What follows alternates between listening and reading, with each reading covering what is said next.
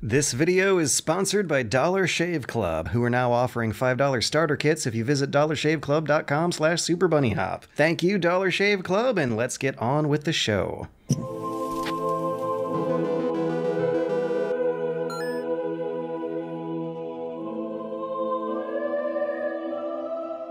This is a simulation of a simulation of mundanity.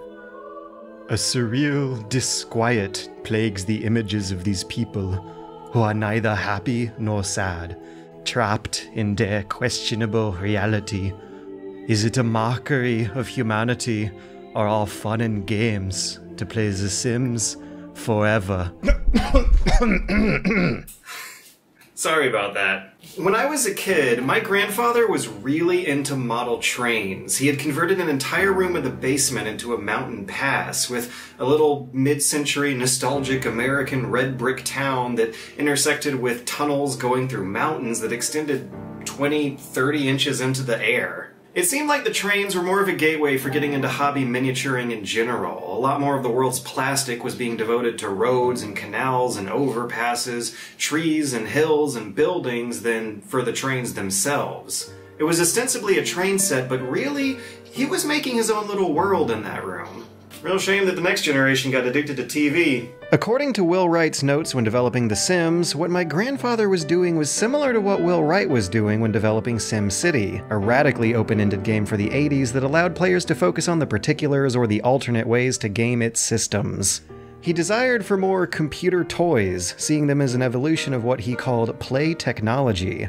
The next step up from the train set was to make a computer toy out of a dollhouse, reversing the traditional genders that this kind of product would appeal to in order to appeal to all genders. The Sims was originally planned to be called Dollhouse, based on which model toy he would be gamifying this time. But The Sims turned into more than a digital house. After players build their house, they drop virtual people into it, and the dynamics of that live mode quantify the abstract stressors of real life into simple math for the sake of gameplay. The Sims gamifies life itself. When it was released in 2000s, The Sims was an unexpected hit. It broke the violent, shooter-dominated trends of the market and crossed a very real gender gap that typically saw computer games as being marketed towards boys. But as the years rolled on, The Sims came to appeal to everybody across the world. Boys and girls, kids and adults. It was released in 14 different languages, selling so many products across so many sequels, spin-offs, expansions, and add-ons that it's now among the most popular gaming franchises of all time, occasionally finding itself within reach of Nintendo's throne. It's a thoroughly milked cash cow nowadays, but back in 2000 The Sims was weird, it was artsy, it was avant-garde, and in retrospect the success that it would later come to have makes a lot of sense. Players can self-insert themselves in countless ways, and play with a universally recognizable setting in countless ways. The aesthetics of a generic American TV culture spoken in gibberish were intended to make The Sims' world globally recognizable, and the relative utopia of The Sims' economy, where everyone starts adulthood with $20,000 to spare on fantastically underinflated construction costs supported by an abundant job market with no higher education requirements, that makes personal, intimate, realistic, self-insert wish fulfillment and power fantasies easily within reach, as well as being outlets for experimentation, creativity, humor, frustration, and even sadism. In the evolving conversation about the ideological and political influences behind game design, I've always found it fishy that sim games and city builders are not pointed at as suspect number one. These are game designs where the gameplay itself is in manipulating society on a large scale, and there's obviously some kind of idealism behind the utopia The Sims live in. Unfortunately, Will Wright and much of the original team behind the original game are elusive these days and unresponsive for interview questions, but even if they weren't, they would just be repeating themselves. Because the behind-the-scenes processes behind the inspirations and the making of The Sims is very well documented. So well documented, in fact, that the original game's manual has a reading list of the source material they used. So, let's do this. Here's a bunch of highly generalized summaries of some of them based on really quick skim-throughs and reviews. Home, A Short History of an Idea, is a history of home architecture that stretches from the Middle Ages to the 1980s when the book was written. It's broken up into chapters titled after abstract concepts like intimacy and privacy, light and air, or simply ease. The author gradually follows the development of someone's home becoming their source of comfort, noting how and why people did not use that word to describe their homes up until the 18th century. Before then, European-influenced homes, for the most of us out there, would have been cramped and crowded. People did not value privacy and comfort in their homes in the way that The Sims does today. Christopher Alexander is specially thanked in the credits for the deluxe version of The Sims, and he's also frequently cited in interviews as well. This book is about design. In his case, it's architectural design, but these concepts can be applied to plenty of other fields too. Notes on the Synthesis of Form has got a lot of high-minded conceptual thinking on how to decipher the logic behind what counts as design and what doesn't. He theorizes that the deliberate ordering and arrangement of otherwise natural materials forms a fundamental unit of design, the pattern. Alexander compares the patterns and sounds and symbols that make up languages with the unconscious assumptions architects bring to their building projects. Events, thoughts, and problems that repeat themselves can also count as patterns too, and he gradually works his way up to describing the theories behind attractive pattern making that can go into everything from attractive city layouts to floor plans to doorknobs. And there is a lot of personal idealism to it. Alexander's an accomplished architect, and he doesn't just write down how to do architecture correctly, but also what he thinks is wrong with contemporary designs. In this way, The Sims can be seen as both an implementation and a test of Alexander's architectural principles. In an interview with Jeff Keighley shortly before the launch of The Sims, he summed it up by saying, "Alexander's rules were those common sense ones most architects don't think twice about. Don't make a balcony more than 6 feet deep or it won't get used much. And if a roof appears to be supported only by spindly posts, it'll make people nervous." Time for Life is a 1997 study that detailed a bunch of people who kept time diaries throughout the day, detailing what they did and with whom. Among the discoveries made was that in the 90s, Americans did have about an hour more free time than in the 60s, but that there was greater pressure to define themselves by how much time they spent at work. They also discovered that the gender gap for domestic chores being done by women was closing in on the 90s, and that men and women were sharing more time for both housework and child rearing. The activities reported included items like meal prep, cleaning up, repairs, reading, and shopping, likely influencing the general animation lengths for The Sims' activities and how that would scale against the total amount of time the player has on the in-game clock, as well as the gender-neutral approach to The Sims' lifestyles and the decision to make shopping happen while the player pauses time. If you added daily shopping trips to the equation, then players would probably not have enough time to do the more fun stuff. In that Keighley interview, Will Wright also said, "I don't think people realize how much tactical and strategic forethought goes into their daily lives. There's a whole subconscious time efficiency layer in our lives. In essence, real-time strategy is our lives." Hidden Order, the economics of everyday life, bills itself as, and I quote, an essential guide for modern living. It's for, and I quote, just about anyone who wants a clear-cut approach to why we make the choices we do and a sensible strategy for how to make the right ones. It's kind of a proto-Freakonomics, presenting this school of thought that economics is not just about determining the value of money and goods, but it's also about measuring the value of choices. So, the author goes over the basics of economics and game theory and how they can apply to a bunch of everyday decisions, from love and happiness to crime, but there's actually a good chunk of criticism directed at this book, alleging that a lot of accepted behaviors we do are not the rational result of economic math, which actually makes it easier to imagine Will Wright flipping through this thing to come up with ways to deconstruct everyday decisions into gameplay math.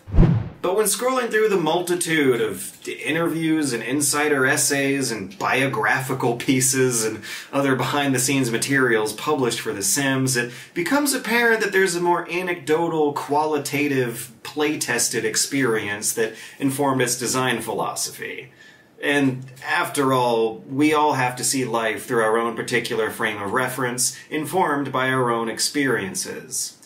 And few experiences are as life-changing as a house fire. Over 2 years after SimCity released, Will Wright's home burned down in the deadly 1991 Oakland firestorm. Their escape from the disaster was dangerous and dramatic. He drove through what he describes as a corridor of flames, with a car full of family and neighbors, returning to see chimney shafts and melted vehicles left behind. Though recently releasing a massively successful computer game probably helped, Will Wright noticed that he wasn't as bothered by the loss of his material possessions as he expected. What was infinitely more valuable were the human lives inside, and the intimate connection he shared with them. The fact that we got out of there and none of our family was hurt seemed so much more important. Facing that realization, and then juggling how much he valued the new purchases he made when rebuilding their lives, was the genesis of The Sims. I started assessing my material needs: a toothbrush, underwear, a car, a house. I was surprised how I didn't miss stuff. I started to wonder about all the things we have and how we purchased them for a reason. Why do we need X or Y or Z? Why do we think something will make me happier? It almost came down to Maslow's pyramid of needs, he says. And on Maslow's pyramid of needs, you can almost spot the same checklist of the most basic gameplay challenges that meters a Sim's well-being: food, water, sleep, shelter, social belonging. Further up is self-esteem. Sims won't want to work on self-improvement or on the professional skills or exercises or charisma that allows the player to unlock new activities and jobs unless they've already satisfied a bunch of lower needs first, which are represented by more close-ended, simpler gameplay goals. And if you're in need for a self-esteem boost because your hygiene meter's not all the way maxed out, then consider signing up for the $5 shave, shower, or oral kits from DollarShaveClub.com.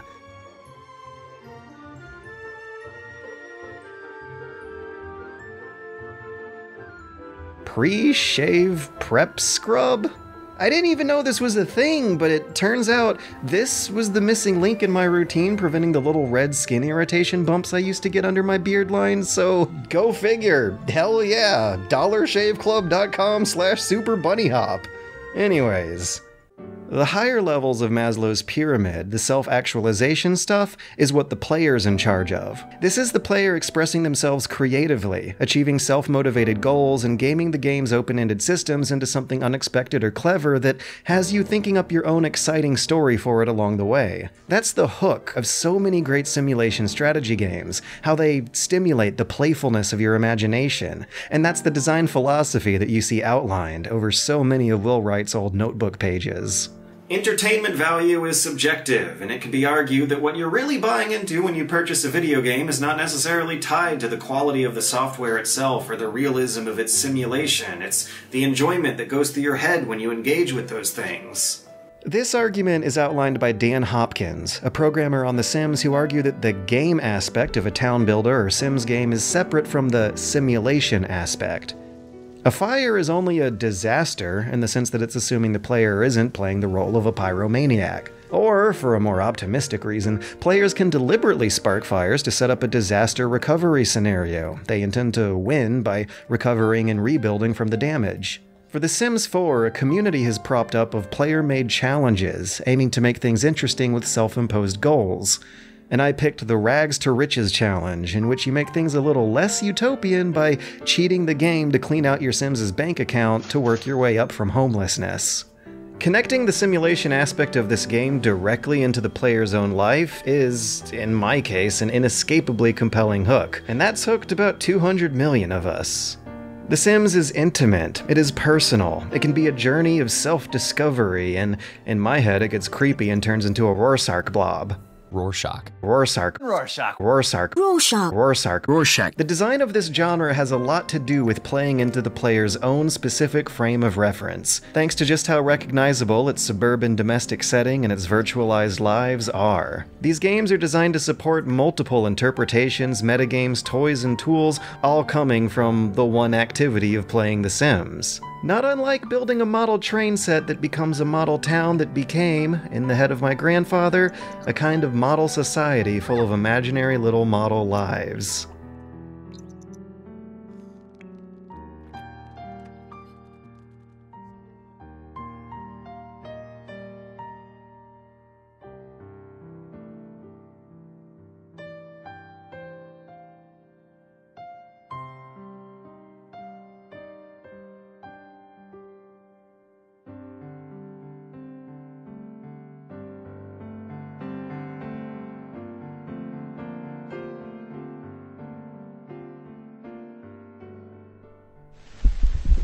What haunts me is that in all the faces of all the Sims, I see no sympathy, no consciousness, no soul. Only the inanimate automation of a machine, following its own instruction. But who made this machine? What was their philosophy, the divine plan and the vision behind its creation? And why? These are the questions that make this truly an electronic art.